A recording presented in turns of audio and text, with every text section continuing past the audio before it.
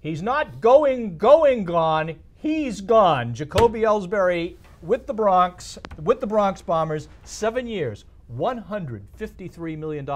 I'm Kevin Dupont for Globe 10.0. Here with Scott Thurston. How much are they going to miss this guy? Yeah, they'll miss him. Yeah. I think significantly. I never would have come close to matching that kind of money. You and I did the World Series and we talked about this. You thought they would really miss him. Yeah. 7 years is ridiculous. I think 153 million is ridiculous.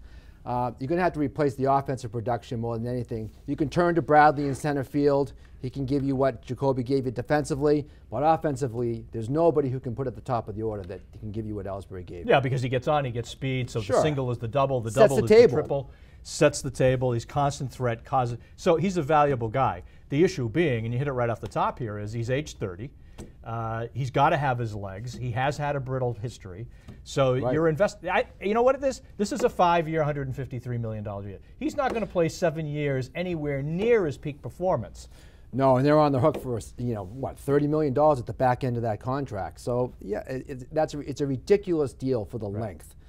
With the Red Sox probably going to give him 3-4 years. Yeah, 85 million. Think they were probably going to which was a non-starter. Which ends up being 50 cents on the dollar. You got no interest.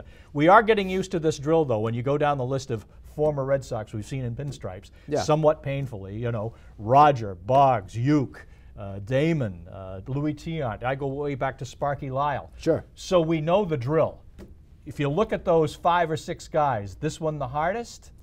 The hardest one to stomach? The hardest to digest, probably, yeah. Damon was tough.